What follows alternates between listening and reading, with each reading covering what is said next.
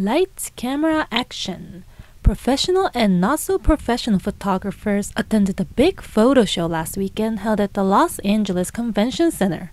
Participants learned everything from image capturing to image production and discovered their strengths in photography. Are they interested more in portrait? Are they interested more in landscape? This gives them a much better idea of what their opportunities are.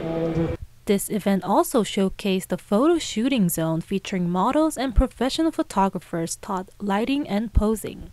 Famous experts in photography offered information sessions in the education theater. One lecturer emphasized the importance of enjoying taking pictures in order to be a successful photographer.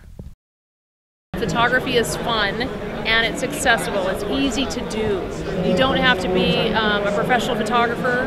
You don't have to be technically proficient to have fun and learn how to take great photographs. Volunteer professional photographers were available on site to take free portraits of people and their loved ones.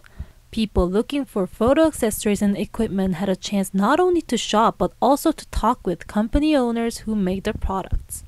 Beginning photographers gave this event a thumbs up with its combination of workshops, photo exhibitions, and even photo doctors.